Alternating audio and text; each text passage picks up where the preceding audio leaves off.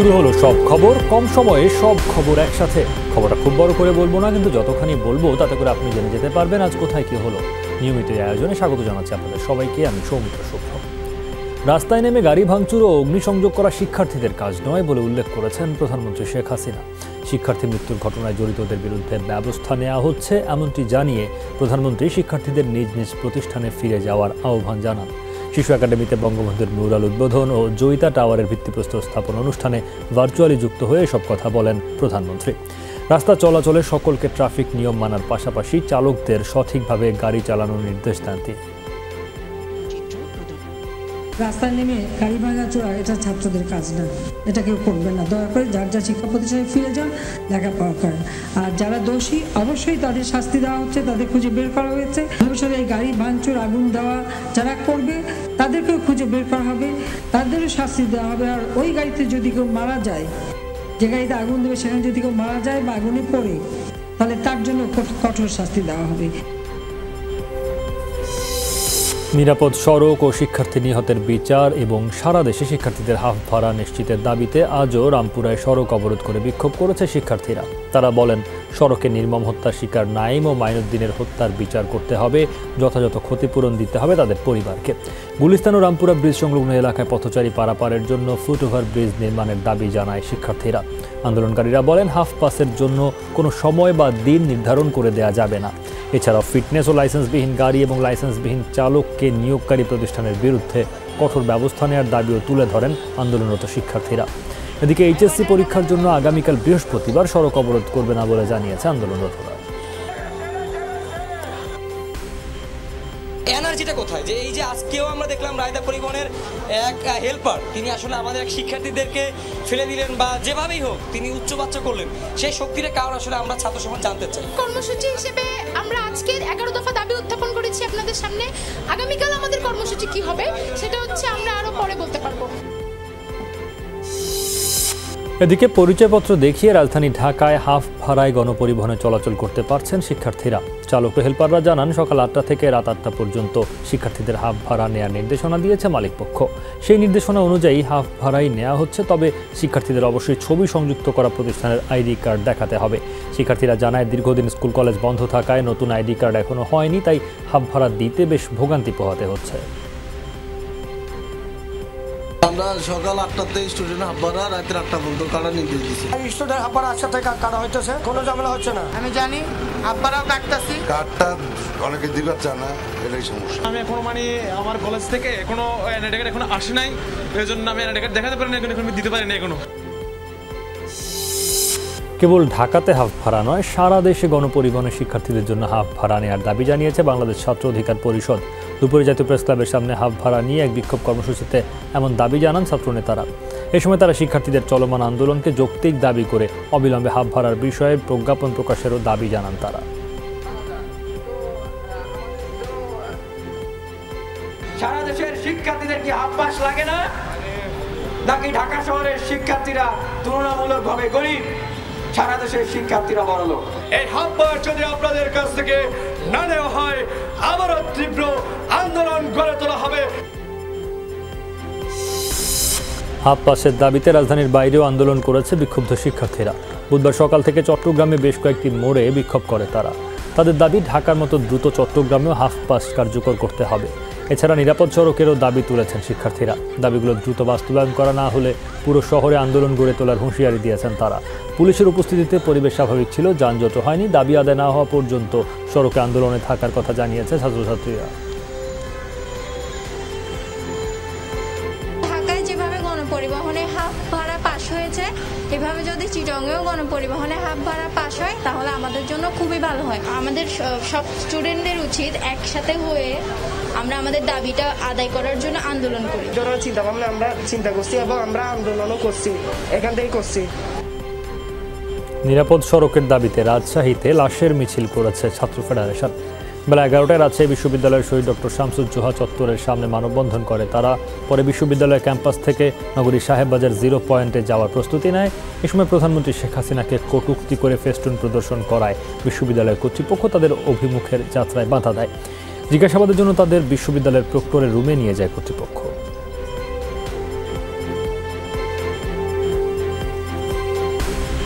নিরাপদ সড়কের দাবিতে রাজবাড়ীতে বিক্ষোভ মিছিল করেছে শিক্ষার্থীরা। সকালে শহরের প্রধান সড়কে এই বিক্ষোভ অনুষ্ঠিত হয়। এ সময় শিক্ষার্থী ও পুলিশ সড়কে চলাচলরত মোটরসাইকেল সহ অন্যান্য যানবাহনের কাগজপত্র যাচাই বাছাই করে। বৈধ কাগজ, লাইসেন্স ও হেলমেট না থাকায় কয়েকজনকে অর্থদণ্ড করে পুলিশ। পরে শিক্ষার্থীরা মিছিল নিয়ে মুক্তিযোদ্ধার স্মৃতিফলকে সংক্ষিপ্ত সমাবেশ করে।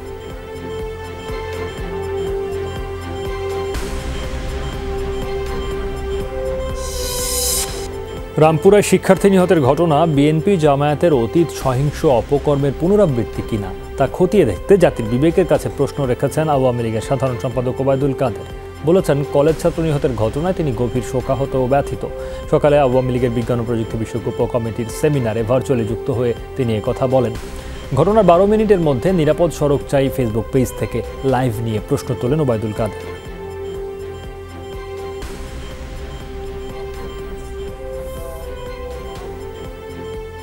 ইদানিং যারা দুর্ঘটনা কবলিত হচ্ছেন তারা সবাই শিক্ষার্থী। গাড়িতে কি ছাত্র ছাড়া যাত্রী থাকে না? এটা কি আসলেই কোনো দুর্ঘটনা, নাকি বিএনপি জামাতের অতীত সহিংস অপকর্মের পুনরাবৃত্তি? এটা খতিয়ে দেখা দরকার।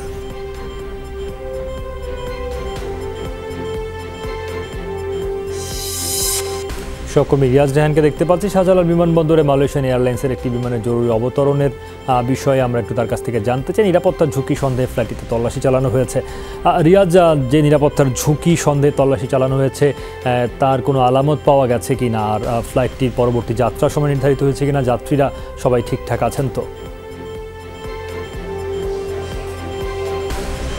সৌমিত্র, এটি আসলে নিয়মিত এবং নির্ধারিত ফ্লাইট ছিল এবং বিমানবন্দর কর্তৃপক্ষের কয়েকজনের সাথে আমাদের কথা হচ্ছে। তারা যেটি বলছেন যে এটি আসলে সে অর্থে জরুরি অবতরণ নয়, কারণ ঠিক যেই সময়টিতে অবতরণ করার কথা ছিল MH196 যে ফ্লাইটটি রয়েছে সেই ফ্লাইটটি মালয়েশিয়া থেকে এসে ঠিক ওই সময় আসলে এখানে অবতরণ করার কথা ছিল এবং ঠিক সময় সেটি অবতরণ করেছে। এটিকে কেন জরুরি অবতরণ বলা হচ্ছে? এবং তারা বলছেন যেহেতু এখানে ফ্লাইটটি অবতরণের ঠিক কিছুক্ষণ আগে একটি তাদের কাছে একটি বার্তা এসেছিলেন যে এই ধরনের বোমা সদৃশ কিছু থাকতে পারে বিমানটিতে, বোয়িংটিতে, সেই কারণেই এখন বলা হচ্ছে জরুরি অবতরণ। কিন্তু তারা আসলে জরুরি অবতরণ বলতে নারাজ। তারা বলছেন যেটি নিয়মিতভাবে নির্ধারিত সময়ে এটি এখানে অবতরণ করেছে। তবে যেই সন্দেহ, বোমা সদৃশ বস্তু যে সন্দেহ ছিল সেটির কারণে তল্লাশি চালানো হয়েছে।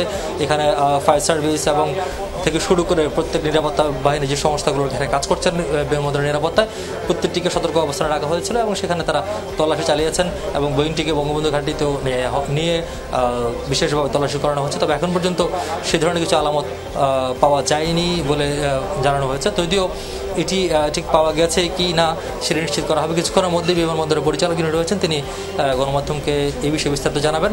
তবে ফ্লাইটটি কখন আবার মালয়েশিয়া যাবেন বা কখন নাগাদ সেইটি স্বাভাবিক হবে সেই বিষয়ে এখন পর্যন্ত সময় নির্ধারিত হয়নি বা কোনো ধরনের সিদ্ধান্ত এখন পর্যন্ত গ্রহণ করা হয়নি।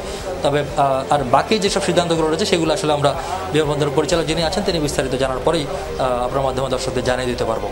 বুঝতে পারছি রিয়াজ, কিন্তু আপনাকে যেহেতু আমরা সরাসরি সংযুক্ত করতে পেরেছি, একটু কৌতূহল রয়েছে বিমানবন্দরে এখনকার তৎপরতায় কোনো পরিবর্তন এসেছে কিনা? যেহেতু রিয়াজ সম্ভবত একটু আগে শুনতে পারিনি, বলছি যে আপনাকে যেহেতু পেয়েছি আমরা সরাসরি সংযোগে, একটু কৌতূহলও আছে বিমানবন্দরের সার্বিক তৎপরতায় কোনো রকম পরিবর্তন এসেছে কিনা? যাত্রীদের বের হওয়া, আসা যাওয়া এইসবের মধ্যে সব কিছু স্বাভাবিক চলছে কিনা এই ধরনের বার্তা পাওয়ার পর, সেটাও একটু আমরা একটু দেখতেও চাই আসলে, যদি সম্ভব হয় ক্যামেরা একটু দেখতে চাই। আর আপনার কাছ থেকে আরও একটি তথ্য সেটি জানতে চাই যে এই ধরনের বার্তা, সেটি আপনি যেমন বলছিলেন যারা সংশ্লিষ্ট সংস্থাগুলো তারা এসছে, বার্তার যে সূত্র অর্থাৎ মালয়েশিয়া থেকে বা যেখান থেকে এসছে সেগুলোর সঠিকতা যাচাই করা সম্ভব হয়েছে কিনা গণমাধ্যমের তরফে, এমনকি বিমানবন্দর কর্তৃপক্ষের তরফেও? সৌমিত্র, সেটি যাচাই করার জন্য আমরা চেষ্টা করেছি এবং বিষয়টি সূত্র বা অসমর্থিত সূত্র যেহেতু আপনি জানেন যে বিষয়গুলোতে আসলে যতক্ষণ পর্যন্ত তারা কর্তৃপক্ষের পক্ষ থেকে বলা হয় বা সুনির্দিষ্ট করে বলা হয় ততক্ষণ পর্যন্ত আসলে আমাদের ঠিক সেভাবে বলা যায় না আর কি। তবে যতটুকু বলা যায় যে গণমাধ্যম কর্মী হিসাবে যতটুকু সূত্র থেকে জানা গেছে সেটি হচ্ছে এখন পর্যন্ত যেই বার্তাটি এসেছিল বা যেই সন্দেহ বা ঝুঁকির কথা বলা হয়েছিল সেই বিষয়ে এখন পর্যন্ত তেমন ওইভাবে কিছু পাওয়া যায়নি। আর বিমানবন্দরের সার্বিক চিত্র হচ্ছে স্বাভাবিক। আমি যদি ভিতরের চিত্র যদি এখন ধরেন, সেখানে যারা রয়েছেন তারা স্বাভাবিকভাবেই বিমান ওঠানামা যে ফ্লাইটগুলো নির্ধারিত রয়েছে সেই নির্ধারিত ফ্লাইটের যাত্রী যারা আছেন তারা অপেক্ষা করছেন তারা যাওয়ার জন্য। আবার যারা দেশে আসছেন তারা ঠিকমতোই তাদের নিজ গন্তব্যে এয়ারপোর্টে নামার পর নিজ যে গন্তব্য সেই গন্তব্যে যাচ্ছেন। তবে চিত্রটি 8 নম্বর যে গেটটি রয়েছে বিমানবন্দরে, সেখানে আমরা যদি দেখেছি সেখানে নিরাপত্তা ব্যবস্থা জোরদার করা হয়েছিল। ফায়ার সার্ভিস থেকে শুরু করে অন্যান্য আইনশৃঙ্খলা বাহিনীর যে সংস্থাগুলো কাজ করছেন তাদেরকে মোতায়েন করা হয়েছিল এবং এখন অনেককে সেখান থেকে সরিয়ে নেওয়া হয়েছে। আর আগের যে নিরাপত্তা ব্যবস্থা ছিল গত ঘণ্টাখানেক ধরে, সেটিকে যেহেতু শিথিল করা হয়েছে, সুতরাং এই বিমানবন্দরের এখন যে পরিস্থিতি, স্বাভাবিক কার্যক্রম, সেটি দেখে আসলে বোঝার কোনো উপায় নেই যে ঘণ্টাখানেক আগে এখানে আসলে কী ধরনের নিরাপত্তা ব্যবস্থা গ্রহণ করা হয়েছিল। তো সব কিছু মিলে সৌমিত্র বলা যায় যে এখন কার্যক্রম স্বাভাবিক এবং হয়তোবা আমরা ধরে নিতে পারি যে আশঙ্কা বা যে শঙ্কার কারণে এই পরিস্থিতি তৈরি হয়েছিল সেটি হয়তো কিছুক্ষণ পর বিমানবন্দরের যিনি পরিচালক তিনি ব্রিফ করার পর আরও কেটে যাবে এবং স্বাভাবিক সব কিছু আগের মতোই স্বাভাবিক চলবে। সৌমিত্র। রিয়াজ, আপনি যখন কথা বলছিলেন তখন আমরা একটু দৃশ্য দেখছিলাম, সেখানে বিমানবন্দরের পরিচালক যারা তল্লাশি বা এই ধরনের কাজে সংশ্লিষ্ট তেমন কয়েকটি বাহিনীর সদস্যদের সঙ্গে কথা বলছিলেন। আমরা ছবি ফুটেজ আমরা দেখাচ্ছিলাম দর্শকদের, ফলে এই ফাঁকে আপনি ভেতরে যে চিত্রে বর্ণনা দিচ্ছিলেন সেটিও শুনছিলাম। আরেকটু প্রশ্ন রাখতে চাই আপনার কাছে, সেটি এই ধরনের যে কোনো সম্ভবত সহকর্মী রিয়াজ জাহানের সঙ্গে সংযোগটি বিঘ্নিত হয়েছে, ফলে নিশ্চয়ই তার কাছ থেকে আবার যদি নতুন করে কিছু জানার থাকে সেগুলো জানার চেষ্টা করবো দর্শক আমরা পরবর্তীতে। এদিকে চট্টগ্রামের শাহ আমানত বিমানবন্দরে অবশেষে নিরাপদে অবতরণ করেছে বাংলাদেশ বিমানের উড়োজাহাজটি। সন্ধ্যায় ঢাকা ছেড়ে আসার পর রাত 8:15টায় অবতরণের জন্য পৌঁছায় বিমানটি। বিমানের ল্যান্ডিং গিয়ারে সমস্যা দেখা দিলে অবতরণে ব্যর্থ হয় সেটি। পরে 1 ঘন্টা অবতরণের চেষ্টায় আকাশে ঘুরতে থাকে। যাত্রীদের মাঝে ছড়িয়ে পড়ে আতঙ্ক। 1 ঘন্টায় 3 বার অবতরণের চেষ্টা করে ব্যর্থ হবার পর রাত 9:40 সফলভাবে অবতরণ করতে সক্ষম হয়।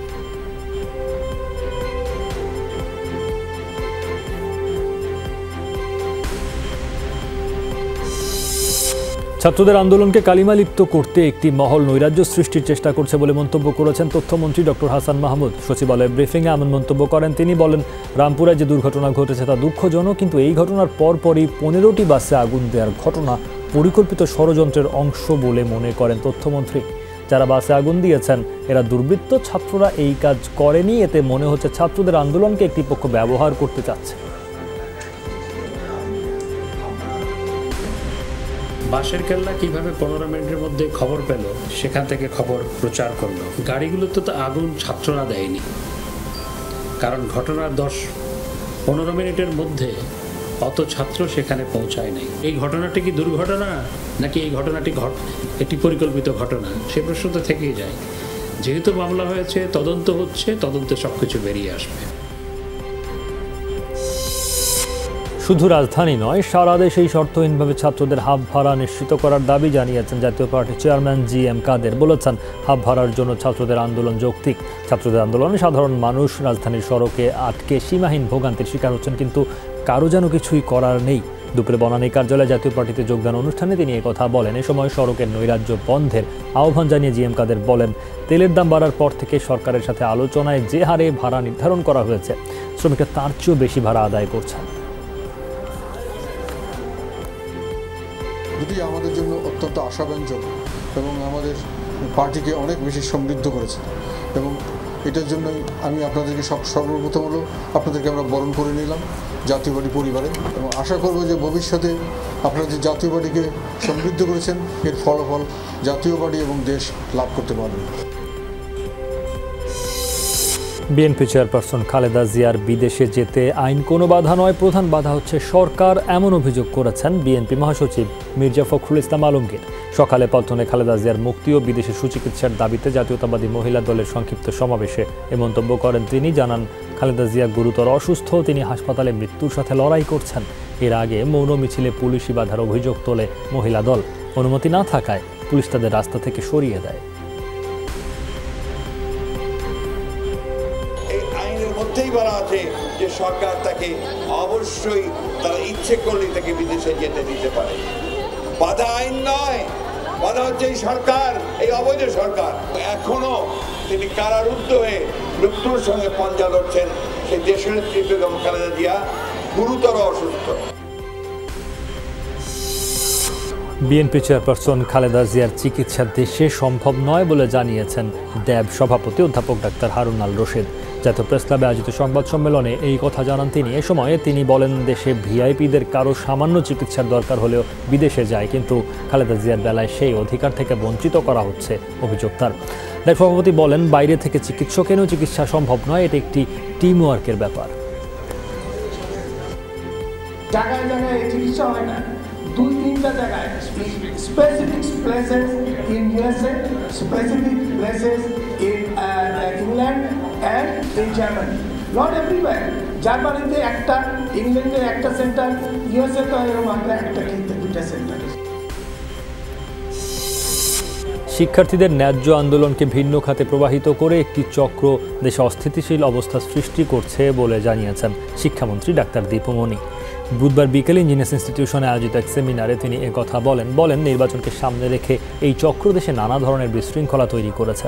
সেমিনারে শিক্ষামন্ত্রী জানান, শিশুদের পরীক্ষার চাপ থেকে মুক্তি দিতে হবে, তাই মূল্যায়ন পদ্ধতি থেকে শুরু করে পাঠ্যক্রমে কিছু পরিবর্তন আনা হবে। আর কারিগরি শিক্ষাকে গুরুত্ব দিয়ে তিনি বলেন, পৃথিবীর যত দেশ শিক্ষায় সাফল্য অর্জন করেছে তাদের সঙ্গী ছিল এই কারিগরি শিক্ষা। খুলনা প্রকৌশল ও প্রযুক্তি বিশ্ববিদ্যালয়ের শিক্ষক অধ্যাপক ডক্টর সেলিম হোসেনের মৃত্যুর ঘটনায় তদন্ত কমিটি গঠন করেছে কর্তৃপক্ষ। সুষ্ঠু তদন্তের দাবিতে প্রশাসনিক ভবনের সামনে অবস্থান কর্মসূচি পালন করে শিক্ষার্থীরা। তাদের অভিযোগ, কুয়েট শাখা ছাত্রলীগের সাধারণ সম্পাদক ও তার অনুসারীরা ডক্টর সেলিমকে মানসিকভাবে নাজেহাল করেন। এরপরই অসুস্থ হয়ে পড়েন তিনি। এদিকে ঘটনার দিনে সিসিটিভি ক্যামেরার ফুটেজ এসেছে। যমুনা টেলিভিশনের হাতে শিক্ষকের গতিরোধ ও তার রুমে ঢুকতে দেখা যায় ছাত্রলীগ নেতা ও তার অনুসারীদের। ভারতীয় সীমান্তরক্ষী বাহিনী বিএসএফ বর্ডার গার্ড বাংলাদেশের মধ্যকার বিএসএফ এবং বর্ডার গার্ড বাংলাদেশ বিজিবির মধ্যকার সম্পর্ক অনেক বন্ধুত্বপূর্ণ বলে মন্তব্য করেছেন বিএসএফের ত্রিপুরা রাজ্যের আইজি সুশান্ত কুমার নাথ। বিএসএফের 57তম প্রতিষ্ঠাবার্ষিকী উপলক্ষে বুধবার বিকেলে ব্রাহ্মণবাড়িয়ার আখাউড়া আন্তর্জাতিক ইমিগ্রেশন চেকপোস্টে আয়োজিত জয়েন্ট রিট্রিট সেরেমনিতে সাংবাদিকদের কাছে এই মন্তব্য করেন তিনি। এর আগে বিকেল 4:30টায় আনুষ্ঠানিকভাবে দুই দেশের পতাকা নামানো হয়। করোনা পরিস্থিতির কারণে দীর্ঘদিন ফ্ল্যাগ ডাউন অনুষ্ঠানটি বন্ধ ছিল।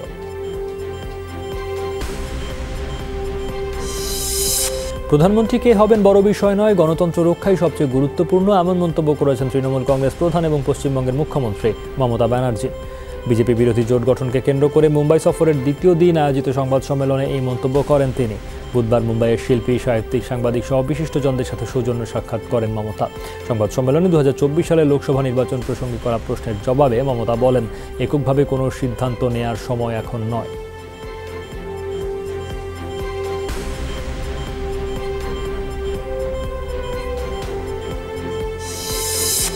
ক্ষমতাচ্যুত রাষ্ট্রীয় উপদেষ্টা অং সান সুচি এবং সাবেক প্রেসিডেন্ট উইন মিন্তের বিরুদ্ধে নতুন দুর্নীতি মামলা দায়ের করল মিয়ানমার জান্তা।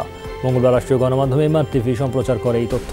জানায়, রাষ্ট্রীয় অর্থে হেলিকপ্টার ক্রয় এবং ভাড়া করা সংক্রান্ত দুর্নীতিতে জড়িয়েছিলেন শীর্ষ দুই নেতা। এর আগে গৃহবন্দী সাবেক রাষ্ট্রীয় উপদেষ্টার বিরুদ্ধে দেওয়া হয় ডজনখানেক মামলা, যার অন্যতম বিক্ষোভে উস্কানি প্রদান এবং কোভিড নীতিমালা লঙ্ঘনের অভিযোগ। মঙ্গলবার এই মামলাগুলো রায় ঘোষণার কথা ছিল, কিন্তু হঠাৎই পিছিয়ে দেওয়া হয় এক সপ্তাহ।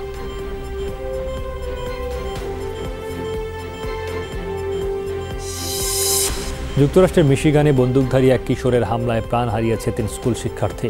মঙ্গলবারের গোলাগুলিতে আরও 8 জন গুরুতর আহত। স্থানীয় সময় দুপুর নাগাদ অক্সফোর্ড হাই স্কুলে এলোপাতাড়ি গুলি ছোঁড়া শুরু করে 15 বছরের এক শিক্ষার্থী। তাতে ঘটনাস্থলেই প্রাণ হারায় 2 কিশোরী এবং 1 কিশোর। তাদের বয়স 14 থেকে 17 বছরের মধ্যে। হামলার কিছুক্ষণের মধ্যেই ঘটনাস্থলে উপস্থিত হয় পুলিশ।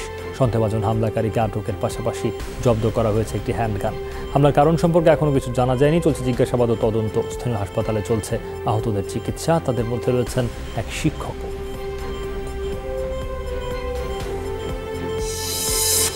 প্রথমবার বিশ্বকাপ খেলার যোগ্যতা অর্জন করার পর সকালে দেশে ফিরেছে বাংলাদেশ নারী ক্রিকেট দল। তবে করোনার নতুন ভ্যারিয়েন্ট ওমিক্রনের কারণে দেশে ফিরতে 3 দিন সময় লেগেছে নিগার রোমানাদের।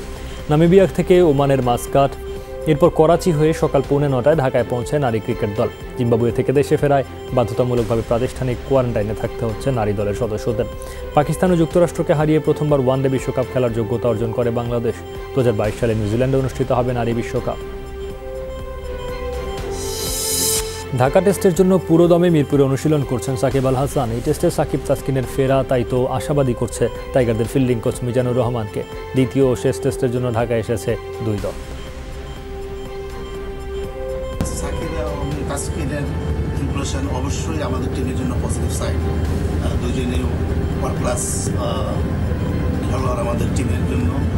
সো নতুন বলে যদি বলি, আমরা ইবাদত নতুন বল করছে, ভালো করছে এরপরে, পাশাপাশি তাসকিন যদি খেলে। বাংলাদেশ পাকিস্তান টেস্ট সিরিজের প্রথম ম্যাচেই দুই দেশের 4 ক্রিকেটারের র্যাঙ্কিংয়ের উন্নতি হয়েছে। ক্যারিয়ার সেরা 31তম স্থানে জায়গা করে নিয়েছেন বাংলাদেশ উইকেটরক্ষক ব্যাটসম্যান লিটন কুমার দাস। 3 ধাপে এগিয়ে সেরা 20-এ জায়গা করে নিয়েছেন টাইগারদের আরেক উইকেটরক্ষক ব্যাটসম্যান মুশফিকুর রহিম, তার অবস্থান 19তম। অন্যদিকে ক্যারিয়ার সেরা র্যাঙ্কিংয়ে পাকিস্তানের শাহিন আফ্রিদি ও হাসান আলী 3 ধাপ উপরে উঠে শাহিন শাহর অবস্থান 5ম, তারই সতীর্থ হাসান আলী 5 ধাপে এগিয়ে অবস্থান এখন 11 নম্বরে। দ্বিতীয় টেস্ট থেকে ছিটকে গেলেন ওপেনার সাইফ হাসান। টাইফয়েডে আক্রান্ত হয়, খেলা হচ্ছে না ঢাকা টেস্ট। মঙ্গলবার রাতে পরীক্ষা করা হলে সাইফের টাইফয়েড ধরা পড়ে। এরপরই তার দল থেকে ছিটকে যাওয়া নিশ্চিত হয়। চট্টগ্রাম থেকে একই ফ্লাইটে দলের সঙ্গে ঢাকায় ফেরেন এই ওপেনার। পাকিস্তানের বিপক্ষে প্রথম টেস্টে একেবারেই নিষ্প্রভ ছিলেন এই ব্যাটার। তার 2 ইনিংসে তার রান 14 এবং 18।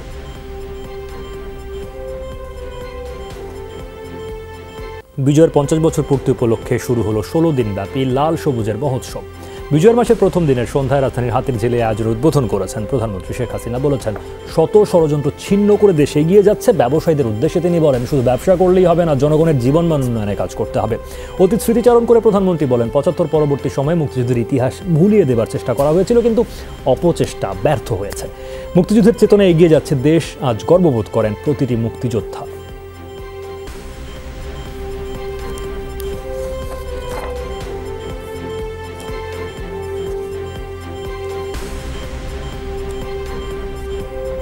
আজকে আমরা বিজয়ের মাসে বিজয় উৎসব করতে পারি। আজকে মুক্তিযোদ্ধারা মাথা উঁচু করে বলতে পারে যে তারা মুক্তিযোদ্ধা, মুক্তিযুদ্ধ করে এই দেশ স্বাধীন করেছে। বা মুক্তিযুদ্ধের শহীদ পরিবাররা বলতে পারে যে আমি শহীদ পরিবারের সন্তান।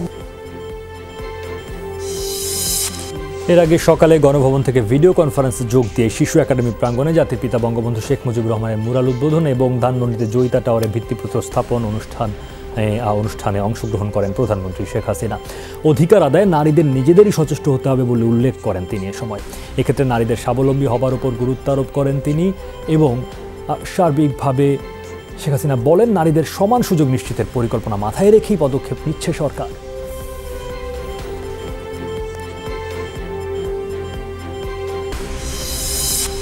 আজিমপুর কবরস্থানে বাবার কবরেই চিরনিদ্রায় শায়িত হলেন বিশিষ্ট নজরুল গবেষক ও 21-এ পদকপ্রাপ্ত জাতীয় অধ্যাপক রফিকুল ইসলাম। এর আগে দুপুরে প্রথমে বাংলা একাডেমি ও পরে কেন্দ্রীয় শহীদ মিনারে রাখা হয় তার মরদেহ। সেখানে বিভিন্ন শ্রেণী পেশার মানুষ তার প্রতি শ্রদ্ধা নিবেদন করে। শ্রদ্ধা নিবেদন শেষে ঢাকা বিশ্ববিদ্যালয়ের কেন্দ্রীয় জামে মসজিদে নেওয়া হয়। আসরের নামাজের পর হয় জানাজা। মঙ্গলবার দুপুরে রাজধানীর একটি হাসপাতালে শেষ নিঃশ্বাস ত্যাগ করেন তিনি। জন্মলগ্ন থেকে ঢাকা বিশ্ববিদ্যালয় অসাম্প্রদায়িক ও মুক্তবুদ্ধি চর্চার প্রধানতম পীঠস্থান হিসেবে গড়ে উঠেছে বলে মন্তব্য করেছেন রাষ্ট্রপতি মোহাম্মদ আব্দুল হামিদ। তিনি বলেন, এই বিশ্ববিদ্যালয় প্রতিষ্ঠার ফলে এই অঞ্চলে ঔপনিবেশিক মানসিকতা মুক্ত নতুন শ্রেণী সৃষ্টি হয়। বুধবার দুপুরে ঢাকা বিশ্ববিদ্যালয়ের শতবর্ষ পূর্তি উৎসবের উদ্বোধনী অনুষ্ঠানে এই কথা বলেন রাষ্ট্রপতি। বিশ্ববিদ্যালয়ের কেন্দ্রীয় খেলার মাঠে আয়োজিত উৎসবে ভার্চুয়ালি যোগ দেন রাষ্ট্রপতি। অনুষ্ঠানে আমন্ত্রিত অতিথিরা তাদের বক্তব্যে বলেন, ঢাকা বিশ্ববিদ্যালয় তার অতীত ঐতিহ্য থেকে খানিকটা পথ হারিয়েছে, তবে আগামী শতকের জন্য শিক্ষা, গবেষণা, মুক্তবুদ্ধি চর্চায় অনুকরণীয় হতে হলে সমন্বিত উদ্যোগ নিতে হবে।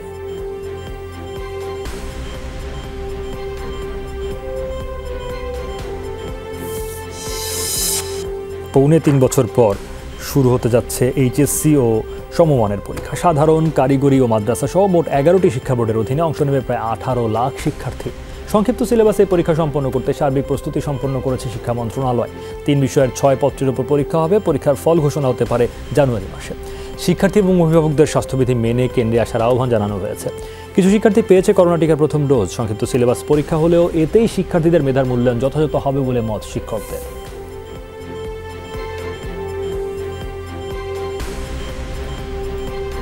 প্রথমে অনেক পড়া বাকি থাকলেও এখন যেহেতু সিলেবাসটা শর্ট, সো ভালো করা সম্ভব। যে সংক্ষিপ্ত সিলেবাসটা সরকার করেছে সেটা খুবই একটা গ্রহণযোগ্য। এই পরীক্ষার সাথে সম্পৃক্ত ব্যক্তিবর্গ সকলের সুস্বাস্থ্য নিশ্চিত করেই আমরা এটা ব্যবস্থা গ্রহণ করেছি। প্রশ্নপত্র ফাঁস চেষ্টা করে অনেকে, এবং সেটা আমি বলবো মূলত গুজব সৃষ্টি করে অনেককে প্রতারণার মাধ্যমে কারো কারো কাছ থেকে টাকা নেওয়ার চেষ্টা করে। এইচএসসি পরীক্ষা অত্যন্ত শান্তিপূর্ণ সুষ্ঠুভাবে স্বাস্থ্যবিধি মেনে আমরা নিতে পারবো, এই ব্যাপারে আমরা পূর্ণ আশাবাদী। করোনায় দেশে প্রাণহানি হয়েছে আরও 2 জনের। এ নিয়ে মোট মৃত্যু 27,983 জন। 24 ঘন্টায় শনাক্ত হয়েছেন আরও 282 জন। পরীক্ষার অনুপাতে শনাক্তের হার 1.50%।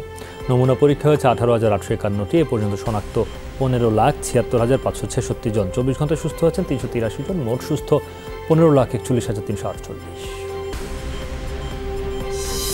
করোনা নতুন ভ্যারিয়েন্ট ওমিক্রন প্রতিরোধে সতর্কতামূলক কর্মসূচি গ্রহণের সব মন্ত্রণালয়ে চিঠি দেওয়া হয়েছে। বন্দর এবং সীমান্তগুলোকে সতর্ক থাকার কথা জানিয়েছেন স্বাস্থ্যমন্ত্রী জাহিদ মালিক। সকালে মহাখালীতে বিশ্ব এইডস দিবসের আলোচনায় এই তথ্য জানান তিনি। বলেন, আফ্রিকা অঞ্চল সহ বিদেশ থেকে আসা সবাইকেই 48 ঘন্টা আগের করোনা পরীক্ষার রিপোর্ট দেখাতে হবে। আর আফ্রিকা অঞ্চল থেকে আসা সবার 14 দিনের কোয়ারেন্টাইন বাধ্যতামূলক। মন্ত্রী জানান, কোয়ারেন্টাইনের জন্য তালিকাভুক্ত হোটেলগুলোকে প্রস্তুত করার নির্দেশ দেওয়া হয়েছে।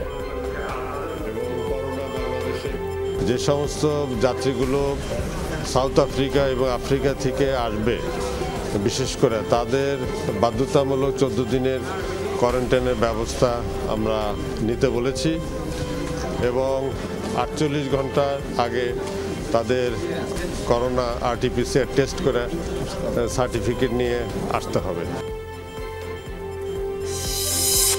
দক্ষিণ আফ্রিকা ও আশপাশের দেশগুলো থেকে কাউকে দেশে ফিরতে নিরুৎসাহিত করছে সরকার। এই অবস্থানের কথা জানিয়ে পররাষ্ট্রমন্ত্রী বলছেন, তারপরও কেউ এলে তার জন্য প্রাতিষ্ঠানিক কোয়ারেন্টাইন বাধ্যতামূলক। সকালে মন্ত্রণালয়ে আগামী 4 থেকে 5 ডিসেম্বর ঢাকায় অনুষ্ঠেয় শান্তি সম্মেলন নিয়ে সংবাদ সম্মেলনে ডক্টর এ.কে আব্দুল মোমেন জানান, রাষ্ট্রপতি আব্দুল হামিদ উদ্বোধন এবং প্রধানমন্ত্রী শেখ হাসিনা সমাপনী অনুষ্ঠানে ভার্চুয়ালি উপস্থিত থাকবেন।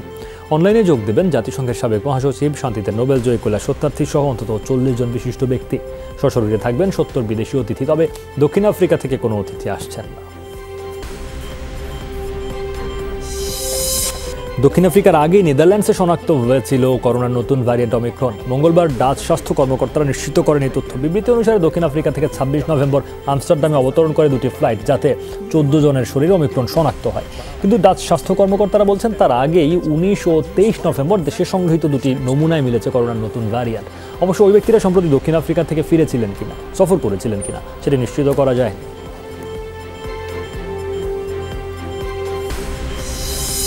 ওমিক্রন নিয়ে আতঙ্কিত না হওয়ার পরামর্শ দিয়েছেন বায়োএনটেকের প্রধান নির্বাহী উগুর শাহেন। ওয়াল স্ট্রিট জার্নালকে দেয়া সাক্ষাৎকারে বলেন, এই ভ্যারিয়েন্টে সংক্রমিত হলেও গুরুতর অসুস্থতা থেকে সুরক্ষা দেবে টিকাই।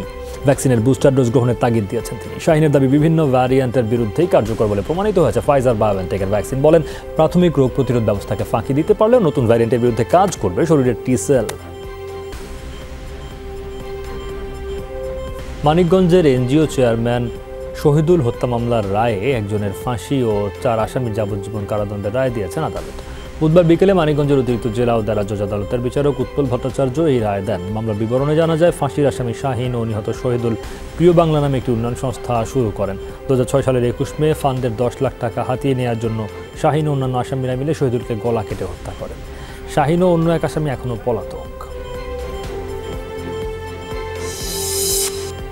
সরকারি বেসরকারি কোনো কর্মসূচি ছাড়াই পার হলো বীর প্রতীক তারামন বিবির আরও একটি মৃত্যুবার্ষিকী। 2018 সালের 1 ডিসেম্বর রণাঙ্গনের এই বীর মুক্তিযোদ্ধা মৃত্যুবরণ করেন। মৃত্যুবার্ষিকী উপলক্ষে তার স্বজনরা মিলাদ ও দোয়া মাহফিলের আয়োজন করেন। 1971 সালে মুক্তিযোদ্ধাদের একটি ক্যাম্পে রান্নার দায়িত্বে ছিলেন তারামন। সেখান থেকেই অস্ত্র ধরতে শেখেন, যোগ দেন সম্মুখ সমরে। দেশে বীর প্রতীক খেতাবপ্রাপ্ত 2 জন নারীর একজন তিনি। স্বাধীনতার সুবর্ণ জয়ন্তী উপলক্ষে গাজীপুরের শ্রীপুরে বুধবার বিজয় র্যালি ও সহায়ক সামগ্রী বিতরণ করা হয়েছে। অনুষ্ঠানে প্রধান অতিথি ছিলেন সংরক্ষিত নারী আসনের সংসদ সদস্য অধ্যাপক রুমানা আলী টুসি। র্যালিতে যোগ দেন স্থানীয় নেতাকর্মীরা। পৌর এলাকার বিভিন্ন সড়ক প্রদক্ষিণ করে পরে র্যালিটি শ্রীপুর ভবনে এসে শেষ হয়। সেখানে আলোচনা সভায় বক্তব্য রাখেন আওয়ামী লীগের বিভিন্ন অঙ্গ সংগঠনের নেতাকর্মীরা। পরে অসহায়দের মধ্যে হুইল চেয়ার, কম্বল এবং ঢেউটিন বিতরণ করা হয়।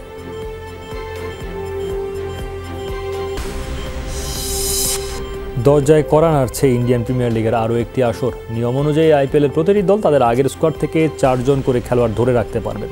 গতকাল শেষ হয়েছে আগের স্কোয়াড থেকে দলে ধরে রাখা খেলোয়াড়দের নাম জমা দেওয়ার সেই তালিকা। সঞ্জু স্যামসনকে 14 কোটি ও জস বাটলারকে 10 কোটি রুপিতে দলে ধরে রেখেছে রাজস্থান রয়্যালস। 12 কোটিতে অ্যান্ড্রু রাসেল, বরুণ চক্রবর্তীকে 8 কোটি, ভেঙ্কটেশ আয়ারকে 8 কোটি ও সুনীল নারায়ণকে 6 কোটি রুপিতে দলে ধরে রেখেছে কলকাতা। দিল্লি ক্যাপিটালস ঋষভ পন্থকে 16 কোটিতে, চেন্নাই রবীন্দ্র জাদেজাকে 16 কোটিতে, হায়দ্রাবাদ কেন উইলিয়ামসনকে 14 কোটিতে, পাঞ্জাব কিংস মায়াঙ্ক আগারওয়ালকে 14 কোটিতে, মুম্বাই রোহিত শর্মাকে 16 কোটিতে, বেঙ্গালুরু বিরাট কোহলিকে 15 কোটি রুপিতে দলে ধরে রেখেছে।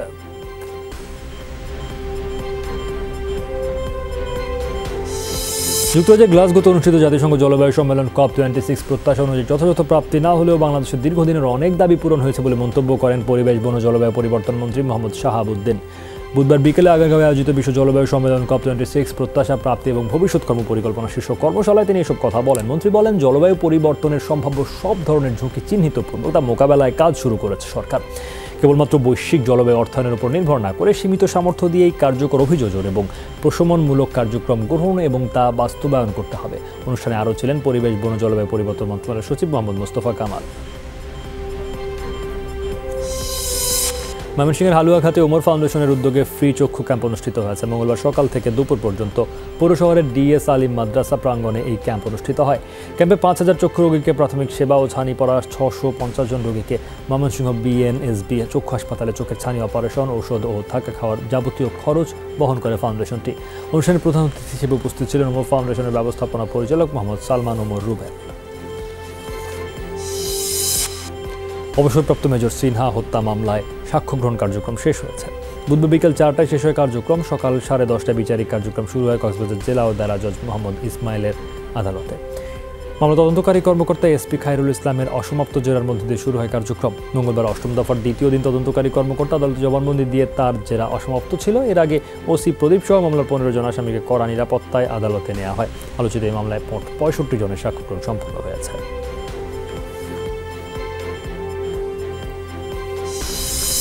নোয়াখালী এবি ব্যাংক শাখার সাবেক ম্যানেজার নাসির উদ্দিন সহ 4 জন ব্যাংক কর্মকর্তার বিরুদ্ধে সরাসরি মামলা নিতে স্পেশাল জজ আদালতকে নির্দেশ দিয়েছেন হাইকোর্ট এবং তদন্ত কর্মকর্তা মশিউর রহমানকে ভবিষ্যতে সতর্ক করে এই মামলা থেকে সরিয়ে দেওয়া হয়েছে। দুপুরে বিচারপতি মোহাম্মদ নজরুল ইসলাম তালুকদার ও বিচারপতি AK-M জহিরুল হকের দ্বৈত বেঞ্চ এই আদেশ দেন। তদন্তে এবি ব্যাংক চৌমনি শাখায় গ্রাহক আব্দুল মোমিনের লোনের জন্য জমা দেওয়া প্রায় 3 কোটি টাকা অ্যাকাউন্ট থেকে বেআইনিভাবে স্থানান্তর করে আত্মসাতের প্রমাণ পাওয়া যায়। কিন্তু তারপরেও দুদকের অনুসন্ধানকারী কর্মকর্তা ব্যাংকের কর্মকর্তাদের বিরুদ্ধে আইনি ব্যবস্থা না নিয়ে বিভাগীয় ব্যবস্থা নিতে বলেন।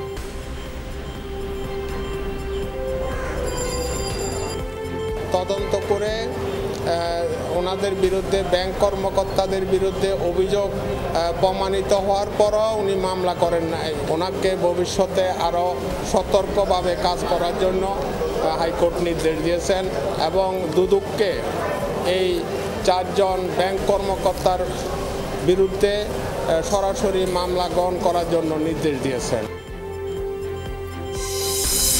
বঙ্গবন্ধু হত্যার নেপথ্যে যারা ছিল তাদের বিচারের সম্মুখীন করা হবে, এজন্য দেশে বিদেশে থেকে সবাইকে আন্দোলনের সাথে শরিক হওয়ার আহ্বান জানিয়েছেন পররাষ্ট্রমন্ত্রী ডক্টর AK আব্দুল মোমেন।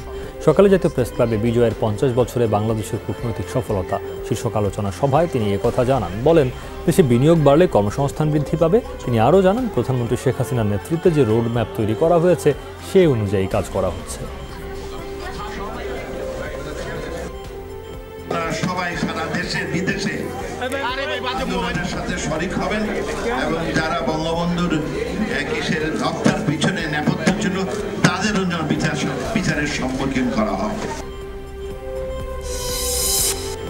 বঙ্গবন্ধু শেখ মুজিবুর রহমানের জন্মশতবার্ষিকী এবং স্বাধীনতার সুবর্ণ জয়ন্তী উদযাপন উপলক্ষে মহান বিজয় দিবস কুচকাওয়াজ 2021-এর লোগো উন্মোচন হয়েছে। ঢাকা সেনানিবাসে জাতীয় সংসদের speaker doctor Shirin Sharmin Chowdhury logo উন্মোচন করেন। অনুষ্ঠানে শিরিন শারমিন চৌধুরী বলেন, বাংলাদেশ সেনাবাহিনীকে আধুনিক বাহিনী হিসেবে গড়ে তুলছে বর্তমান সরকার। এজন্য প্রধানমন্ত্রীকে ধন্যবাদ জানান সেনাপ্রধান SM শফিউদ্দিন আহমেদ। অনুষ্ঠানে 3 বাহিনী প্রধান ছাড়াও ঊর্ধ্বতন কর্মকর্তারা উপস্থিত ছিলেন। যথাযোগ্য মর্যাদায় 16 ডিসেম্বর জাতীয় প্যারেড স্কোয়ারে কুচকাওয়াজ উদযাপন হবে। এই বছর প্রথমবারের মতো 6টি বন্ধু প্রতিম দেশের সামরিক কন্টিনজেন্ট বিজয় দিবস কুচকাওয়াজে যোগদান করবে। আমি বাংলাদেশের সেনাবাহিনী কর্তৃক প্রস্তুত করা বিজয় দিবস 2021-এর লোগোর শুভ উন্মোচন ঘোষণা করছি এবং প্রত্যাশা করছি এই লোগোর মাধ্যমে আমাদের দেশাত্মবোধ ছড়িয়ে পড়বে দেশের প্রতিটি প্রান্তে। আমাদের সশস্ত্র বাহিনী আধুনিকায়নের জন্য সর্বদা যে রকম সহযোগিতা দরকার, যতটা পৃষ্ঠপোষকতা দরকার, সমস্ত কিছু মাননীয় প্রধানমন্ত্রী এবং তার সরকার অক্লান্তভাবে করে যাচ্ছে। করোনা পরিস্থিতিতে অনলাইনে শিক্ষার গুরুত্ব নিয়ে সেমিনারের আয়োজন করেছে অক্সফোর্ড কলেজ অব এডুকেশন এবং লন্ডন লার্নিং একাডেমি। বুধবার চট্টগ্রামে একটি হোটেলে সেমিনার অনুষ্ঠিত হয়। অনুষ্ঠানে মূল প্রসঙ্গ উপস্থাপন করেন প্রবন্ধ উপস্থাপন করেন অক্সফোর্ড কলেজ অব এডুকেশনের CEO Jasim Uddin, academy success learning এর পরিচালক আরাক্কি লিচি পাওয়ার প্রজেক্ট উপস্থাপন করেন। এই সময় অনুষ্ঠানে উপস্থিত ছিলেন অধ্যক্ষ barrister Zillur Rahman, captain M Zakaria, advocate M Liaquat Ali, Gazi Misbauddin, সাখাউতুল্লাহ এবং মশিউর রহমান সহ আরও অনেকে। এই সময় বক্তারা ইংলিশ মিডিয়াম স্কুলগুলোতে অনলাইন শিক্ষার উপর গুরুত্ব আরোপের আহ্বান জানান। মহামারীতে শিক্ষা ব্যবস্থা যাতে ভেঙে না পড়ে সেজন্য অত্যন্ত গুরুত্বপূর্ণ পাওয়ার পয়েন্টের মাধ্যমে বিশেষ ব্যবস্থার উপর কিছু কার্যকর এবং ফলপ্রসূ কর্মসূচি প্রদান করা হয়।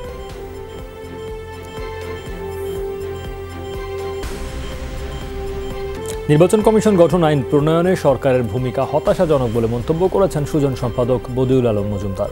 সকালে সুশাসনের জন্য নাগরিক সুজন আয়োজিত ভার্চুয়াল এক সংবাদ সম্মেলনে তিনি বলেন, সরকারের সদিচ্ছা থাকলে খুব অল্প সময়েই নির্বাচন কমিশন গঠন আইন পাশ করা সম্ভব, কিন্তু এই আইন পাশের ক্ষেত্রে সরকারের তেমন কোনো উদ্যোগ দেখা যাচ্ছে না। সংবাদ সম্মেলনে যুক্ত হয়ে সুজনের নির্বাহী সদস্য ডক্টর শাহদিন মালিক বলেন, আজ্ঞাবহ সার্চ কমিটি দিয়ে সরকার আজ্ঞাবহ নির্বাচন কমিশন গঠন করতে চায়। তার সাথে একটা আইন প্রণয়ন করা, এটা সরকারের সৎ ইচ্ছার উপর নির্ভর করে। আমি আশা করব যে সরকার সেই সৎ ইচ্ছা প্রদর্শন করবে এবং দ্রুততার সাথে একটা আইন প্রণয়ন করে সঠিক ব্যক্তিদেরকে নিয়ে নির্বাচন কমিশন গঠন করবে। নারায়ণগঞ্জের রূপগঞ্জে নির্বাচন পরবর্তী সহিংসতায় অন্তত 12 জন আহত হয়েছেন। মঙ্গলবার রাতে নাওরা এলাকায় শুরু হয় সংঘর্ষ। স্থানীয়রা জানান, নির্বাচনে হারের বদলা নিতে উপজেলার কায়েতপাড়া ইউনিয়নের নাওরা এলাকায় পরাজিত মেম্বার প্রার্থী মোশাররফ বহিরাগত লোকজন দিয়ে গ্রামে হামলা চালায়। এ সময় গুলিবর্ষণ সহ বেশ কয়েকটি বাড়িঘরে আগুন এবং ভাঙচুরের ঘটনা ঘটে। টানা 2 ঘন্টা চলা সংঘর্ষে আহত হন অন্তত 12 জন। পরে পুলিশ গিয়ে পরিস্থিতি নিয়ন্ত্রণে আনে। এদিকে লালমনিরহাট সদরে নির্বাচন পরবর্তী সংঘর্ষে 10 জন আহত হয়েছেন। মঙ্গলবার বিকেলে পঞ্চগ্রাম ইউনিয়নের মৌজার কুড়ার পাড় এলাকায় সংঘর্ষের ঘটনা ঘটে। স্থানীয়রা জানান, পঞ্চগ্রাম ইউনিয়নের সাধারণ সদস্য পদে বিজয়ী প্রার্থী জাহিদুল ইসলাম এবং তার সমর্থকরা বিজয় মিছিল বের করেন। পরাজিত প্রার্থী আব্দুল করিমের বাড়ির সামনে আনন্দ উল্লাস করলে বাধা দেন পরিবারের লোকজন। সে সময় বিজয়ী প্রার্থী জাহিদুল ও তার সমর্থকরা আব্দুল করিম ও তার লোকজনের উপর হামলা চালায়। নির্বাচনে প্রথম জয়, তাই নেচে গেয়ে উদযাপন, বাঁধভাঙা উল্লাস, তাও আবার ভোটারদের বাড়ি বাড়ি গিয়ে। বিজয়ের আনন্দ উদযাপনে এমন ব্যতিক্রমী কাণ্ড ব্রাহ্মণবাড়িয়ার এক নারী ইউপি সদস্যের। তৃতীয় ধাপে নবীনগরের জিনতপুর ইউনিয়নের 7, 8 ও 9 নম্বর ওয়ার্ডে সংরক্ষিত নারী সদস্য পদে লড়ে বিজয়ী হন মর্জিনা আক্তার। তারপরই একটি ভিডিও ভাইরাল হয় সামাজিক যোগাযোগ মাধ্যমে। গত 25 বছরে বলিবাড়ি গ্রাম থেকে সংরক্ষিত নারী সদস্য পদে নির্বাচিত হয়নি কেউ। মর্জিনা আক্তার প্রথম বিজয়ী হওয়ায় উৎসবের আমেজ। নানা কর্মসূচির মধ্য দিয়ে পালিত হচ্ছে মংলা সমুদ্র বন্দরের ৭১তম প্রতিষ্ঠা বার্ষিকী। সকালে বর্ণাঢ্য শোভাযাত্রার মধ্য দিয়ে শুরু হয় দিনের কর্মসূচি। প্রতিষ্ঠা বার্ষিকীর কেক কাটেন প্রধান অতিথি নৌ পরিবহন মন্ত্রণালয়ের সচিব মোহাম্মদ মিসবাউদ্দিন চৌধুরী। পরে অনুষ্ঠিত আলোচনা সভা। 1950 সালের এই দিনে পশুর নদীর জয়মনের গোলে পণ্যবাহী জাহাজ দ্য সিটি অব লায়ন্স নোঙরের মধ্য দিয়ে আন্তর্জাতিক সমুদ্র বন্দরটি যাত্রা শুরু করে। মুজিববর্ষ উপলক্ষে সাফারের বিএনসিসি একাডেমিতে ভিআইপি কমপ্লেক্স উদ্বোধন করেছেন প্রতিরক্ষা মন্ত্রণালয়ের সিনিয়র সচিব ডক্টর মোহাম্মদ আবু হেনা মুস্তফা কামাল। বুধবার সন্ধ্যায় আশুলিয়ার বাইপেলে বিএনসিসি একাডেমিতে প্রধান অতিথি হিসেবে উপস্থিত থেকে নবনির্মিত কমপ্লেক্স উদ্বোধন করেন তিনি। জানান, বিএনসিসি একাডেমিকে আন্তর্জাতিক মানের করে গড়ে তুলতে সরকার কাজ করে যাচ্ছে।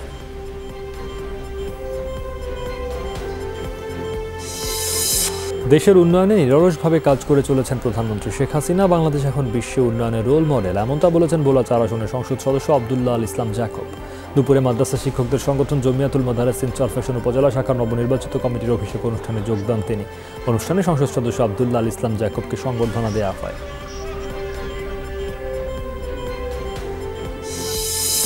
যশোরে দুর্বৃত্তদের ছুরিকাঘাতে 5 যুবলীগ কর্মী আহত হয়েছেন। আহতরা জানান, সকালে জেলা যুবলীগের বর্ধিত সভায় যোগ দিতে তারা স্থানীয় নেতাদের সাথে শহরে আসেন।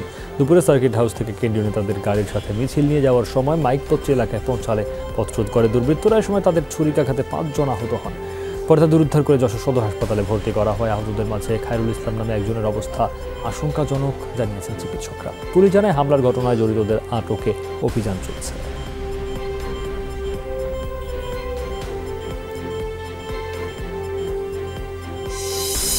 স্পেনের পরিত্যক্ত একটি ব্যাংক ভবনে অগ্নিকাণ্ডে প্রাণ হারিয়েছেন 4 জন। মঙ্গলবারের দুর্ঘটনায় নিহতদের মধ্যে রয়েছে 2 শিশু। ফায়ার ব্রিগেড জানায়, বার্সেলোনার ফাঁকা ভবনটিতে আশ্রয় নিয়েছিল 2টি পরিবার। তবে আগুন লাগার কারণ সম্পর্কে জানা যায়নি, চলছে তদন্ত। প্রাথমিকভাবে ধারণা করা হচ্ছে প্রচণ্ড ঠান্ডা এড়াতে শুকনো খড়কুটোয় আগুন জ্বালানো হয়েছিল, যা পরে ছড়িয়ে পড়ে বড় পরিসরে। ঘটনাস্থল থেকে জীবিত উদ্ধার করা গেছে 2 শিশু এবং তাদের অভিভাবককে। তুরস্কের ইস্তাম্বুলে ব্যাপক ঝড় জলোচ্ছ্বাসে প্রাণ হারালেন এক বিদেশি সহ 4 জন।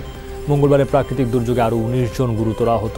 প্রশাসন জানিয়েছে আহতদের মধ্যে 3 জনের অবস্থা সংকটাপন্ন।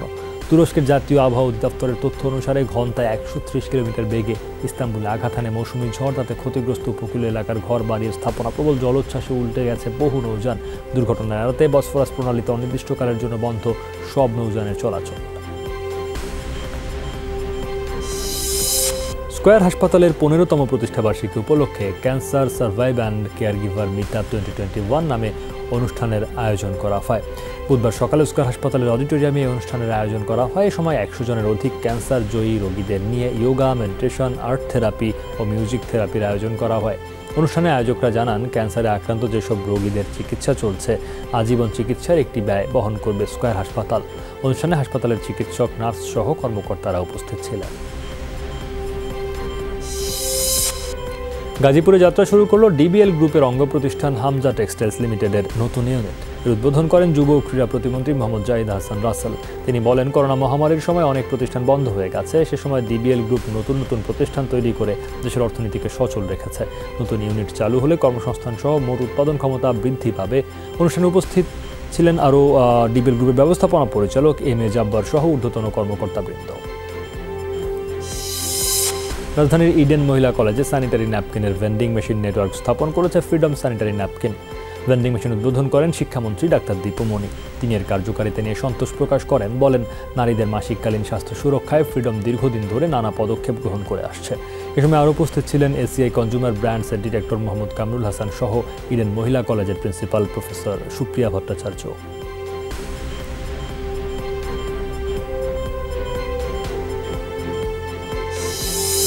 2022 কাতার বিশ্বকাপের জন্য নবনির্মিত 2টি স্টেডিয়াম উদ্বোধন করা হয়েছে। আরব অঞ্চলের 16টি দেশ নিয়ে শুরু হয়েছে ফিফা আরব কাপ। এই আসরের আগে আলবাইত ও রাস আবু আবুদে স্টেডিয়াম দুটি উদ্বোধন করেন কাতারের আমির Sheikh Tamim bin Hamad Al Thani.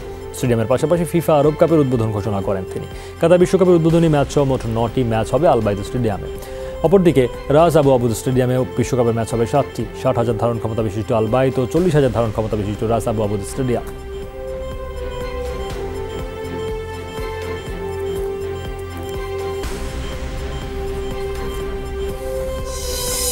B গ্রুপে নিজেদের দ্বিতীয় খেলায় হোঁচট খেল শেখ জামাল ধানমন্ডি ক্লাব। এদিন উত্তর বারিধারার সাথে গোল শূন্য ড্র করেছে তারা। এদিকে বাংলাদেশ বিমান বাহিনীকে 2-0 গোলে হারিয়ে প্রথম দল হিসেবে কোয়ার্টার ফাইনালে শেখ রাসেল কেসি। নিজেদের প্রথম ম্যাচে শেখ রাসেলের কাছে হেরে শুরু করা উত্তর বারিধারা এদিন শুরু থেকেই চাপে রাখে ধানমন্ডির জায়ান্টদের। প্রথমার্ধে নতুন রূপে রাজা শেখ জামালকে গোলের তেমন কোনো সুযোগ দেয়নি বারিধারার ক্লাবটি। তবে জয় দিয়ে আসর শুরু করা শেখ জামাল মাঝমাঠের বল নিয়ন্ত্রণে রাখলেও প্রতিপক্ষের রক্ষণকে বোকা বানাতে পারেনি। এই ড্রয়ের ফলে পরের পর্বের কিছুটা সম্ভাবনা টিকে থাকে উত্তর বারিধারার। বিপরীতে আর 1 পয়েন্ট পেলেই বি গ্রুপ থেকে কোয়ার্টার ফাইনাল নিশ্চিত করবে শেখ জামাল ধানমন্ডি ক্লাব। এই ছিল সব খবরে। এতক্ষণ সাথে থাকার জন্য ধন্যবাদ সবাইকে।